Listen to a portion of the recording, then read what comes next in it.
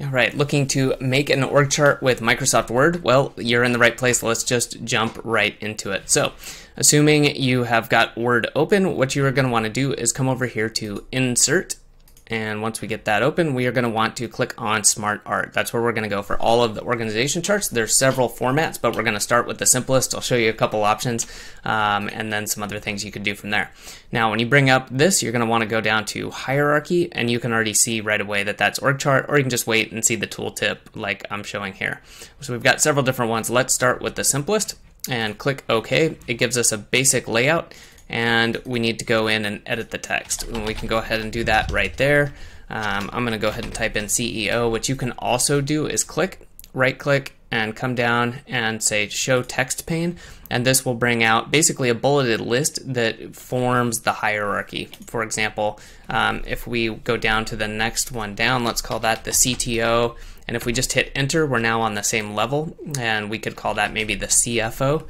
And then let's just say that the CFO has person 1 and person 2. And all I'm doing is hitting enter and tab under each one to indent. And then that's making this kind of a bulleted list that then shows up over here correctly on the org chart. Okay, so that's the very basics. We can click to close that out. Of course, you can move it around, do whatever you need to do. You have styles and formatting.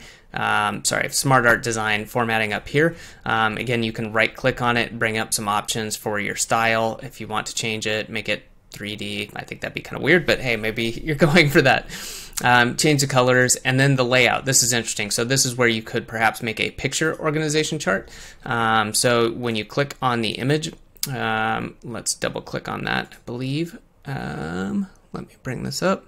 Change shape, add shape, change graphic.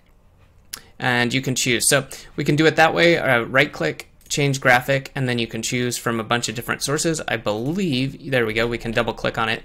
And let's use some stock images. And hey, there we go, we got a cat. We'll make the cat CEO.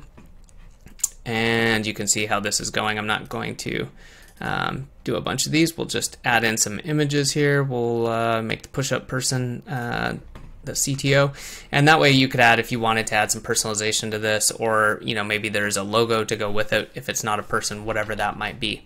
Now, one other thing you might want to do with this is if you want to change the layout, and perhaps you want to have it labeled. So you could do this either way. You could have a name up here, and then the title down here. Let's say though we're doing the titles, and then you can just click on the box and start typing.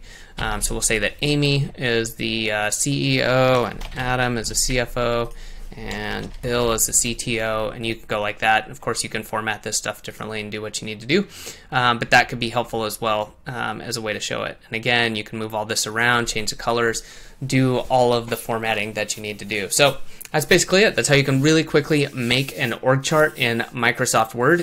You can check out the other videos for making org charts with different tools. And if you're interested in this and other productivity information, you can subscribe to the Productivity Academy channel. Thanks for watching.